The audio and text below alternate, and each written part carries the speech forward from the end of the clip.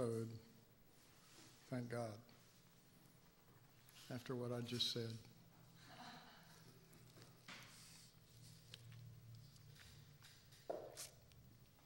All right. A living lamb, incense in solid form, Jesus of Nazareth. What do you think?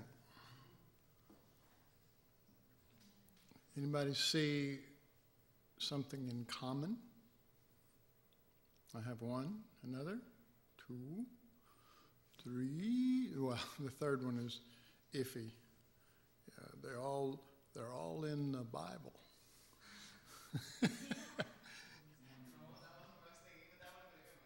But that would work. Anybody else? It's important to this class that you get this, so there's no need going forward until, actually, that's not true. That's what the class will be about. Okay. The title of this session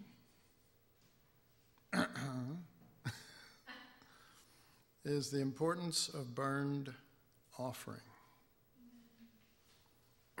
The importance of burned offering.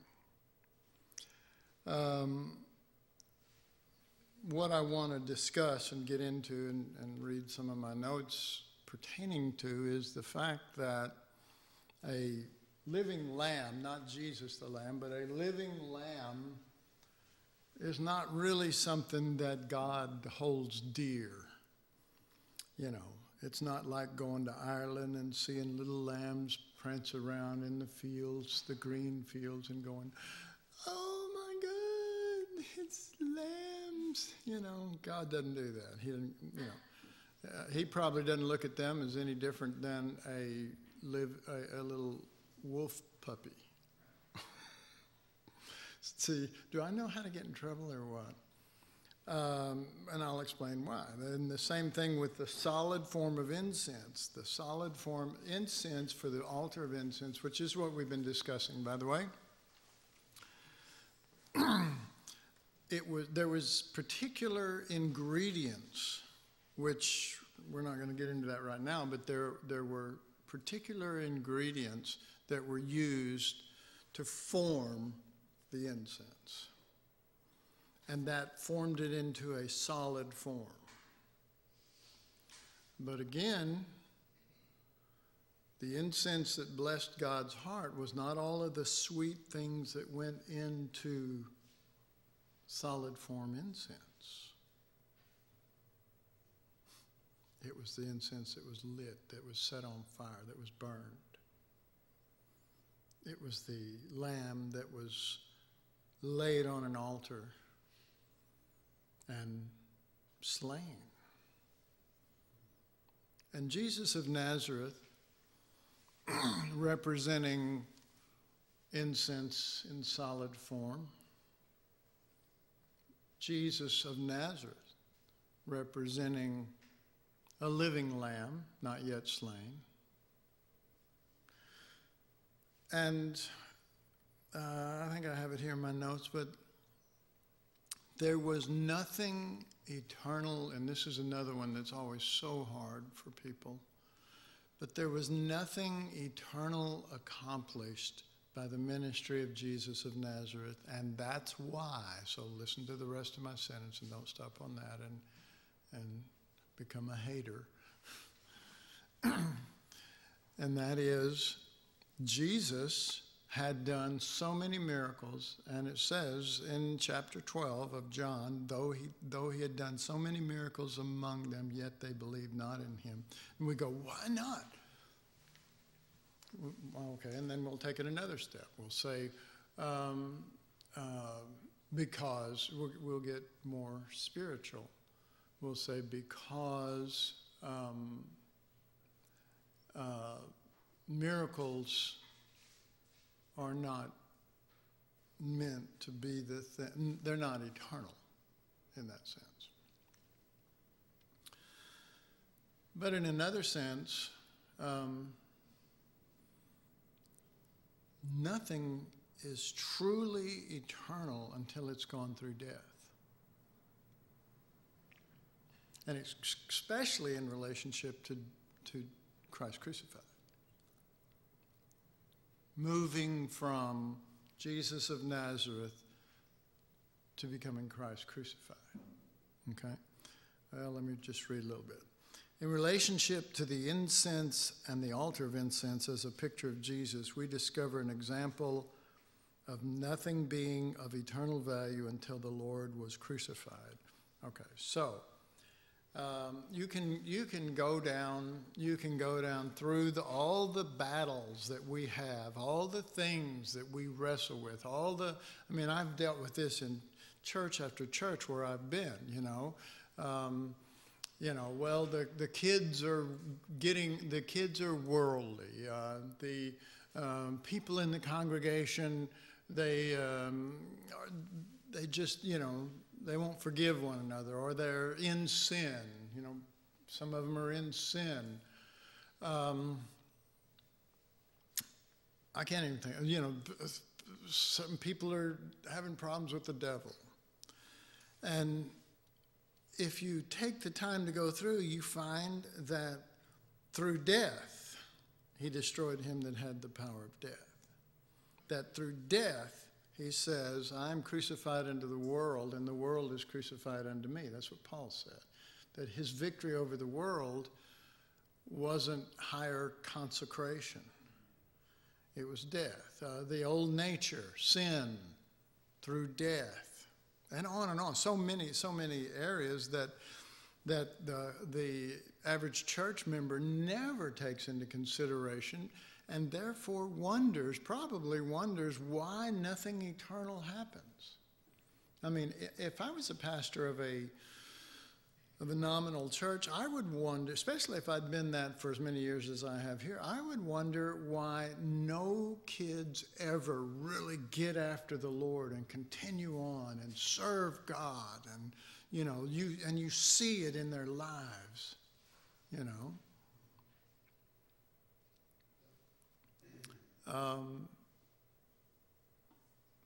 At best, it's, you see them become nominal Christians themselves, or at worst, they leave God, or maybe not even are belligerent in that direction. They just don't really care in that direction. It's not eternal, that's why. There's nothing eternal in just teaching or preaching or having skits or any of that stuff. Death. That's the beauty of the puppet ministry.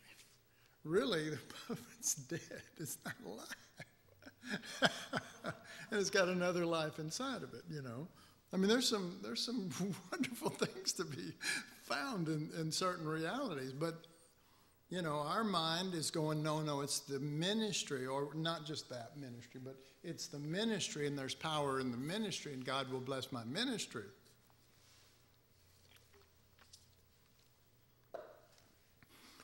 And usually the only death that some, when they even hear it, they embrace the death of the old man, which in a certain sense is not them. Paul didn't say the old man is crucified with Christ.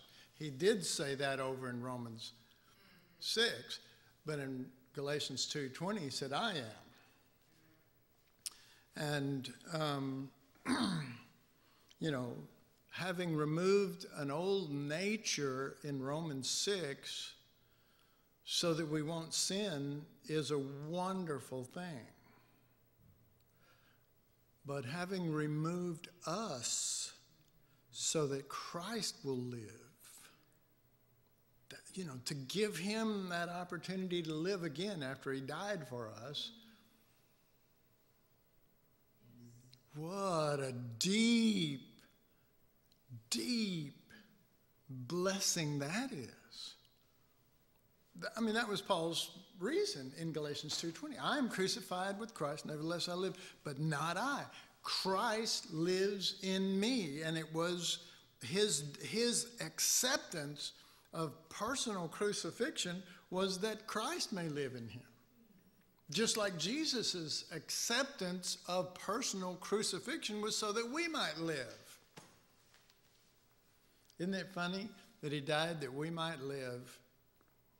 We don't do much with it. I'm talking about, being alive, not going to hell, being a Christian. In light of eternal reality, we don't do much with that. But we have the opportunity. We have the opportunity to do the greatest thing that we could, to give back to Jesus what he gave to us. But see, we can't fully do that ourselves. We have to be crucified with him. We can't crucify ourselves. So we still have to accept his death, but now we're accepting his death as our death, not just in identification of the old man and his death, but as a living reality so that Christ may live in us in a real way. I mean, how different would our lives be if Jesus actually lived in us? Well, I shudder to think of what you just thought of, and here's why. Because I would be more powerful. I would be more famous. I would be more, of God, with whatever, instead of I would be less, because that's his nature. It's just a thought. And remember, with me, since it's just coming from me, it's just a thought.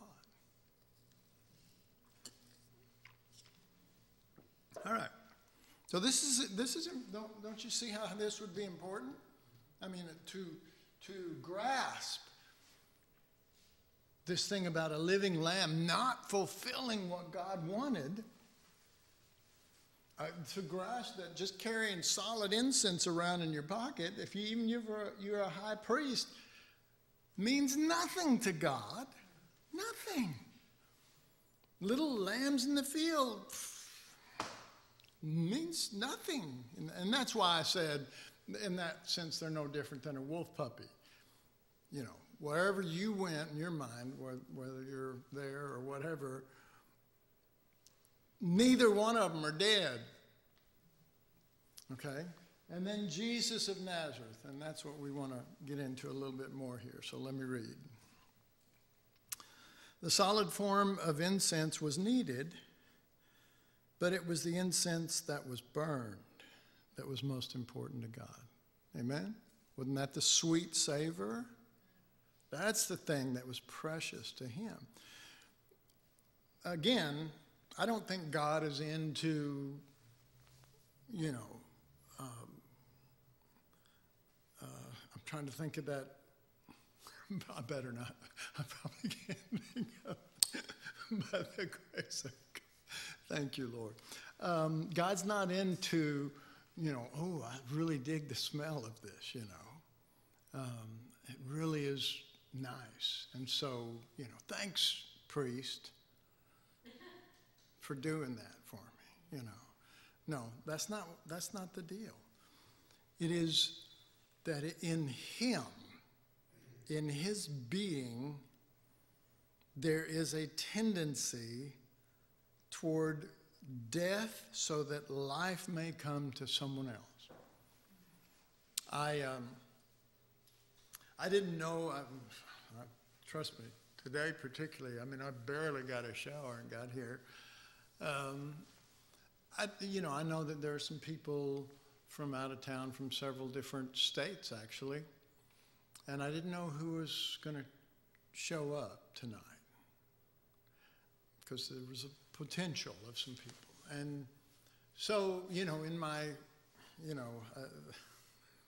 my hurriedness, because I didn't even get a chance to look at notes or, I just prayed in the shower and said, oh Lord, let what's, let it be a blessing to those, who are here, that they didn't come here just to come here, that they might get Jesus. And I won't tell you the full statement that the Holy Spirit made, but I'll tell you this part. and this is I just had an idea. This is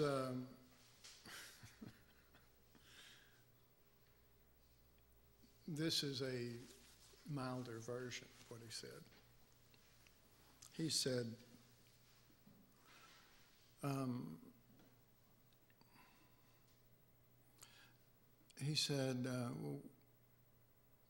isn't your first thought to minister to the Father? Which if Christ is formed in there, folks, that's your first thought.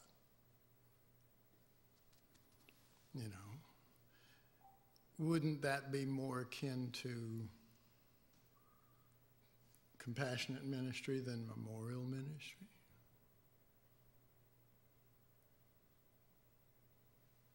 Well, when I thought it over, I said yes, that would be, because the emphasis is on people. The emphasis is on the ministry instead of the Lord.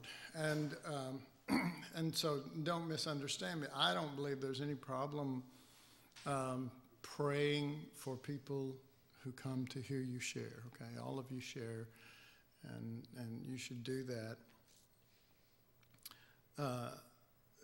Probably the main thing that was going on there was he's trying to teach me, and I want him to be on my case. I don't want him letting up. I constantly want to be made aware of the shortcomings where my religious mind rises up and rules and makes a decision and speaks, and it's something contrary to the very life that I claim lives within me.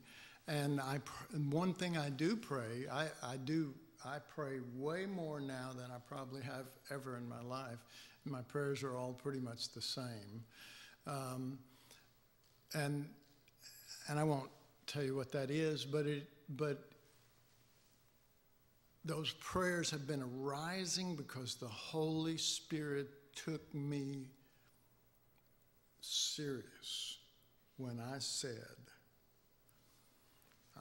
I don't want any more religious automatics popping out of me. I want life, and I mean it. And I've told him this way, I mean it, and I mean it, I mean it. And I need you, and I said, I won't be this way unless the Holy Spirit reminds me of what is not Jesus in my life. And, you know, we go, well, you talking about sin or a bad thought? No, I'm talking about everything that we hold as good in religion.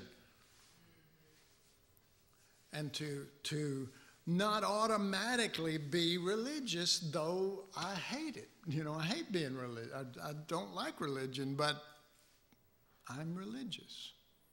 If it's not Christ, and it's not Randy just being off the wall or something, it's religion. And I'm not satisfied with that, and I'm not pleased with that.